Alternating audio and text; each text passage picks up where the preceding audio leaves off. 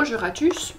Today I am eating biscuits and drinking milk and freaking out about how much work I have to do. Two of my subjects have told me that I have to give in a 10 to 15 page dossier of stuff, which sounds a lot to me like a dissertation.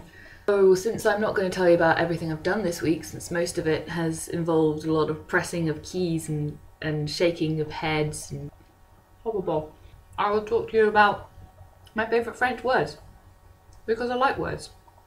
In fact, one of my subjects is typology, in which we've been looking a lot at kind of etymology stuff, loan words and borrowing and the way languages interact with each other, as well as how languages can develop themselves.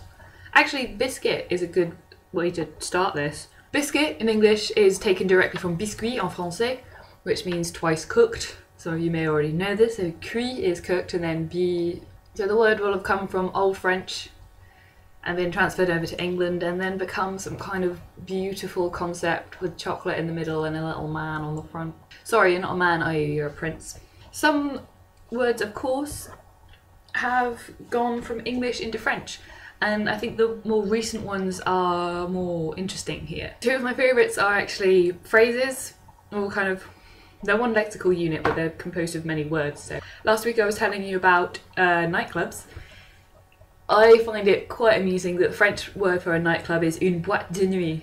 Literally, une boîte de nuit is a box of night. So you collect the night into a small space and put it in a box, and on the door you put an annoying bouncer who sometimes doesn't let you in just because he knows you're English. Inside the boîte de nuit, you will find, instead of the dance floor, la piste de danse. Those of you who are familiar with skiing will recognise the word piste. It's like a, I think it was like a runway or something. So it's not like a dance floor, it's like a dance runway, which if anything is even better than it was before. Other French words, which are awesome. I really like the word quasiment, like almost or nearly, or like partially or something like that.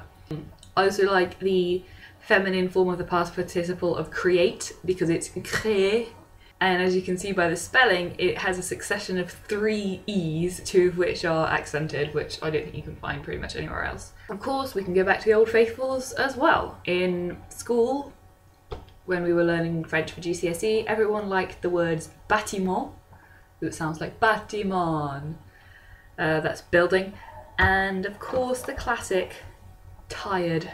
I am fatigué.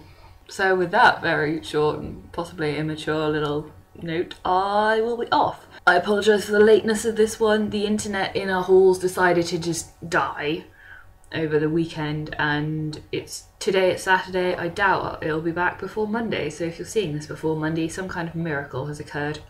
You go back to whatever you were doing, I'm going to go back to my milk and my biscuits. Interestingly, all of the milk in France in supermarkets is UHT. It's like all long life and stuff, and it's kind of weird tasting. Merci d'être venu et santé, bonne semaine.